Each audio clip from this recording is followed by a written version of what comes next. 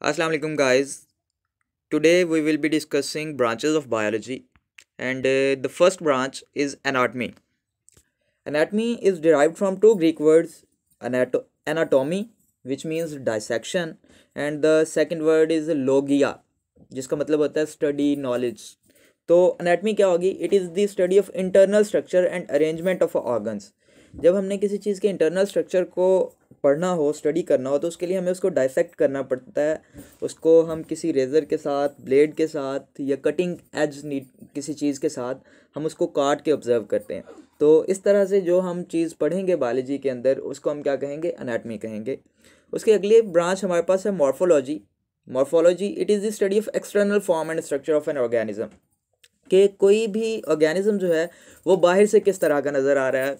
Meaning अगर हम plant की मॉर्फोलॉजी की बात करते हैं तो हम कहेंगे उसके ऊपर लीव्स प्रेजेंट हैं नहीं हैं, उसका स्टेम जो है वो किस तरह का है, एक्सटर्नल स्ट्रक्चर उसका. इसको हम बॉडी प्लान भी कह सकते हैं. अगर ह्यूमंस की बात करें तो हम कह सकते हैं कि humans have years, they have black hair, they have nose, eyes. इस तरह के जो स्टडी होगी उसको हम क्या कहेंगे? मॉर्फोलॉजी, यानी एक्सटर्नल बॉडी फॉर्म और उसके स्ट्रक्चर के बारे में हम पढ़ेंगे. तो अगली ब्रांच जो है that is physiology. Physiology Greek word से डिराइव हुआ है, ग्रीक वर्ड फाइसिस जिसका मतलब है नेचर या ओरिजिन. कि उसकी नेचर क्या है और उसकी फितरत क्या है और वो कहाँ से ओरिजिनेट हुआ है, कहाँ से वो निकला है. And the second word is Logia जिसका मतलब होता है स्टडी या नॉलेज. हम पढ़ चुके हैं. तो इसको हम कहेंगे physiology is the study of functions of an organism, या फिर हम ये कह सकते हैं कि केमिकल और physical functions of sales, tissues और इंडिविजुअल ऑर्गेनिज्म. यानी एक सेल, डिफरेंट टिश्यूज़ या पूरे का पूरा जो जानदार है वो किस तरह के फंक्शंस परफॉर्म करता है उसको हम क्या कहेंगे? फिजियोलॉजी कहेंगे. इसके बाद अगली जो हमारे पास ब्रांच है that is histology. Microscopic study of biological tissues is known as histology.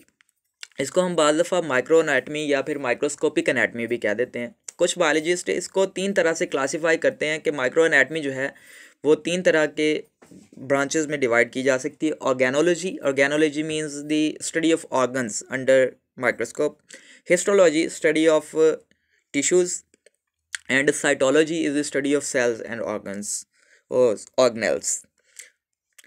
Histology की अगर हम बात करें या ऑर्गेनोलॉजी की बात करें या साइटोलॉजी की बात करें तो ये सारी की सारी माइक्रोस्कोपिक स्टडीज़ हैं. मींस कि हमने जो भी चीज़ को स्टडी करना है उसको माइक्रोस्कोप के नीचे रख के ऑब्जर्व करना है और डायसेक्शन के बाद ही ये सारा काम भी हो सकता है.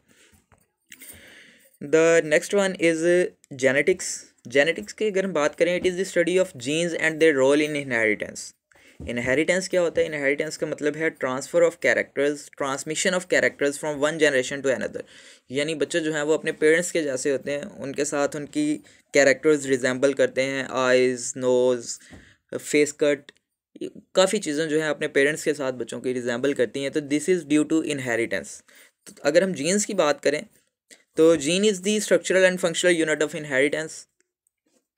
कि जीन्स क्या करती हैं? ये कंट्रोल करती हैं जो भी काम इंसान के अंदर या किसी भी ऑर्गेनिज्म के अंदर होने हैं, प्रोटीन सिंथेसिस के थ्रू ये उसको कंट्रोल करती हैं. नेक्स्ट इज़ सेल बायोलॉजी जिसको हम साइटोलॉजी भी कह सकते हैं.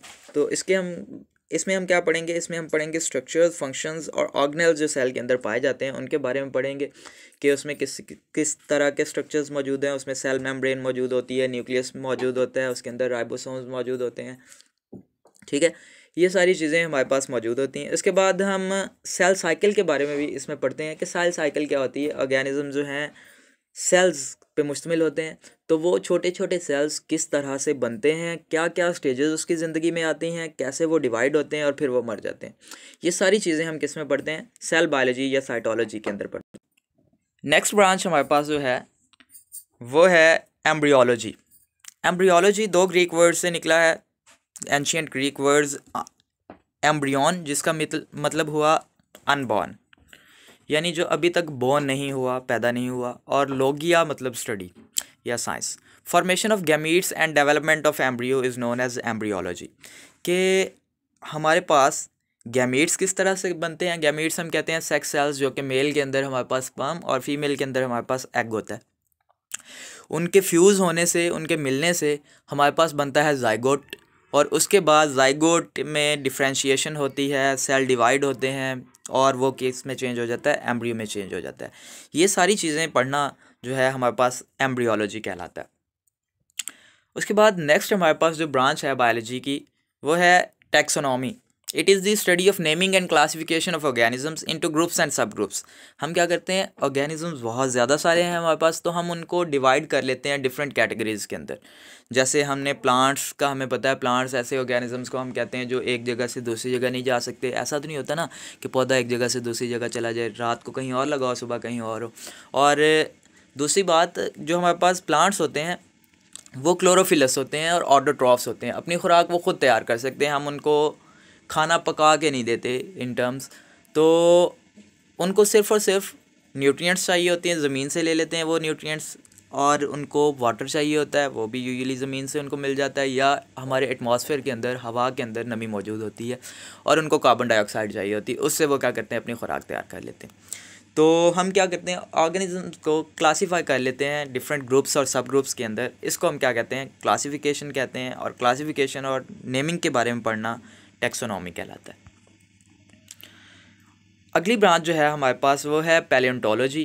पैलियोंटोलॉजी जो है ये हमारे पास होती है स्टडी ऑफ फॉसिल्स। फॉसिल्स का मतलब है अगर हमारे पास कोई ऑर्गेनिजम्स थे, जैसे हम कहते हैं डायनासोर्स कभी हमारे पास हुआ करते थे, और अगर डायनासोर्स की कोई भी हमें बची खुची चीज़, रिमेन्स एक्सटिंक्ट ऑर्गेनिजम्स के मिल जाते हैं, जैसे उसका कोई दांत मिल जाता है, कोई हड्डी मिल जाती है, तो हम कहेंगे ये हमारे पास क्या है, डायनासोर का फॉसिल हमारे पास डिस्कवर हुआ है। तो उसके बारे में पढ़ना क्या कहलाता है, पैलियोंटोलॉजी कहलाता है। Extinct organisms are those whose all members are dead. के एक्सटिंक्ट ऑर्गेनिजम्स हम उन्हें कहेंगे जिसके सारे के सारे मेंबर्स मर चुके हैं और अब उसमें से कोई भी एक ना रह गया हो। नेक्स्ट जो हमारे पास ब्रांच है वो है एनवायरमेंटल बायोलॉजी। एनवायरमेंट कहते हैं हम माहौल को। जिस भी माहौल के अंदर कोई ऑर्गेनिज्म रहता है वो उस माहौल के साथ इंटरेक्ट करता है, उसका कोई ना कोई उसके साथ रिलेशन होता है। तो उस रिलेशन के बारे में पढ़ना, उस रिलेशन को पढ़ना क्या कहलाता है, एनवायरमेंटल बायोलॉजी कहलाता है। तो इसको डिफाइन किया, it is the study of interaction between organisms and their environment. इसको हम बाद दफ़ा इकोलॉजी भी कहते हैं, और इकोलॉजी की टर्म जो है अर्नस्ट हैकल ने 1866 के अंदर दी थी। उसने कहा था कि एनवायरमेंटल बायोलॉजी को आप इकोलॉजी भी कह सकते हैं। नेक्स्ट हमारे पास जो ब्रांच है that is socio biology. Socio biology की अगर हम बात करें ना, तो इसमें हम पढ़ते हैं कि जो ऑर्गेनिजम्स मिलजुल कर रहते हैं, मुआशरा बनाते हैं, एक सोसाइटी बनाते हैं। सोसाइटी यूजुअली बनती है आपके पास जब एक ही जैसे ऑर्गेनिजम्स रह रहे हों वो और एक दूसरे के साथ इंटरेक्ट कर रहे हैं।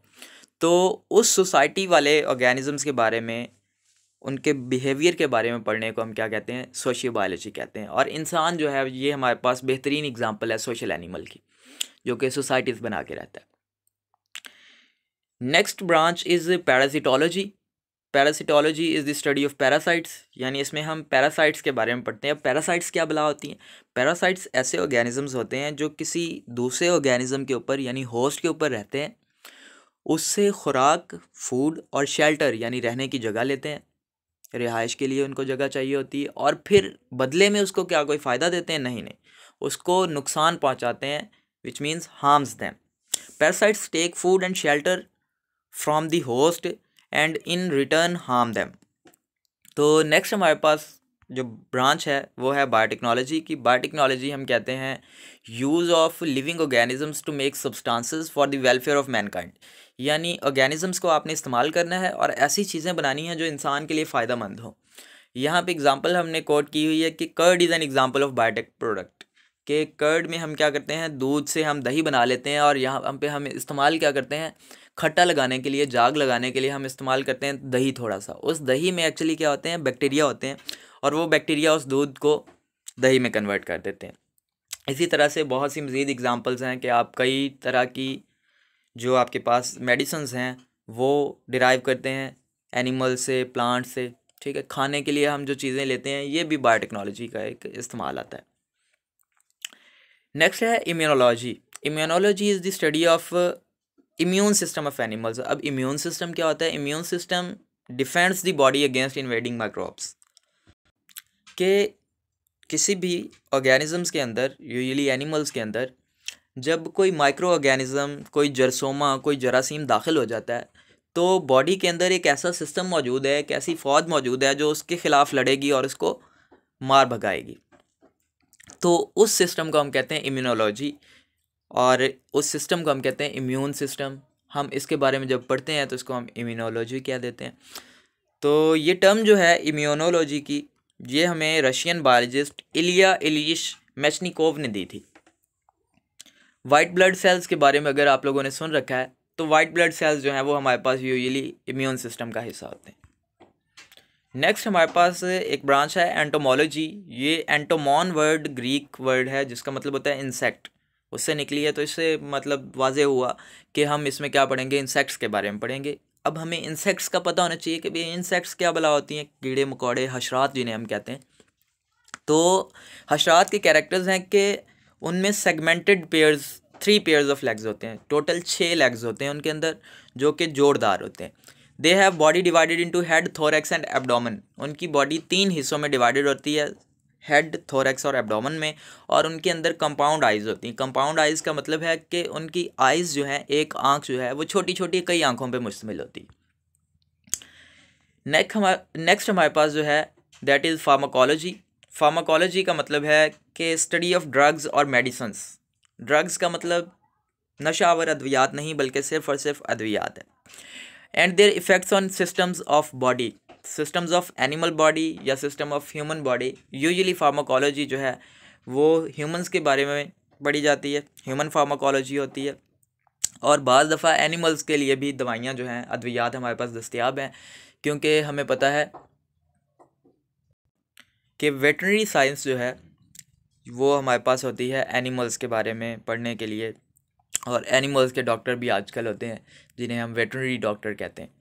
तो नेक्स्ट हमारे पास कुछ नहीं है। नेक्स्ट वीडियो के लिए आप इंतज़ार कीजिए और हमारे चैनल साइंस पॉइंट को सब्सक्राइब कर दीजिएगा। तब तक के लिए अल्लाह हाफ़िज़।